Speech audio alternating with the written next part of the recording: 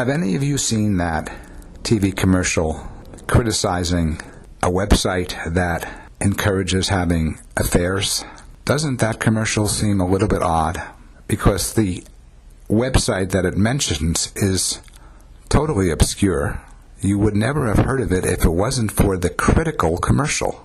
As a poker player, that should ring a little bell in your head. Why is there an anti-marital infidelity commercial out there? One that goes to great lengths to name the website it opposes.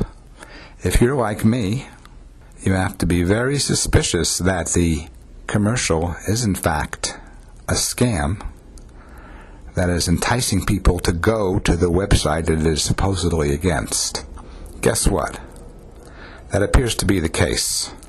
I hope you realized it when you saw that commercial, as I did.